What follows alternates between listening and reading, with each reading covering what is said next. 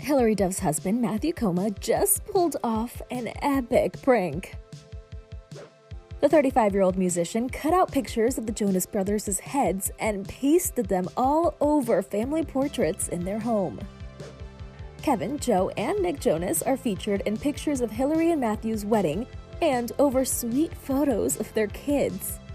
As if that wasn't funny enough, the heads are slightly bigger than the bodies they're on, and Matthew paired the hilarious video to the Full House theme song Everywhere You Look, which truly tops off the joke.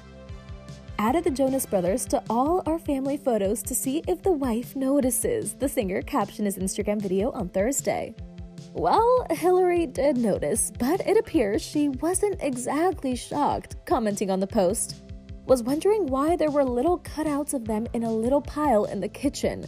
Nothing surprises me anymore. The Joe Bros themselves also took note. Kevin commented with 3 skull emojis while Joe wrote, "Love you, Papa." Hilary and Matthew seem to have a lighthearted relationship and love to have fun. The pair has been married since 2019 and share 2 daughters, 3-year-old Banks and 1-year-old May. Hilary is also mom to 10-year-old Luca. Earlier this month, the How I Met Your Father star shared a sweet Instagram tribute to Matthew for Father's Day, writing in part, "Thanks for also making me a girl mom, Matthew Coma. You are the most supportive, understanding, funny, willing, kind father and bonus dad there is. There is no way in hell I could do this without you."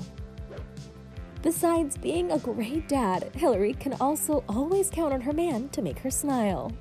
Back in May, she talked to Access Hollywood about Matthew's witty responses. But we have to talk about your women's health cover. What was that experience like for you? And we loved your husband's response to it on social media. It's so funny. I mean, you can always bet that he's going to have some quick-witted response to anything and everything I post. The proud mom of 3 also told Access what she hopes her daughters will learn from her recent women's health cover. So I think the one I was worried about the most was Luca, because he's 10 and he's much more aware of those things.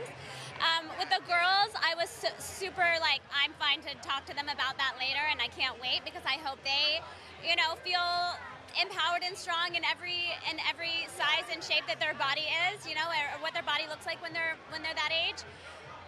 And then my son, I was just like, here's what it is, and this is why I feel comfortable to do it. And he understood. We have a very open dialogue, and he's getting to an age that it's like new territories for me to try to figure out and how to talk to him. But he was fine.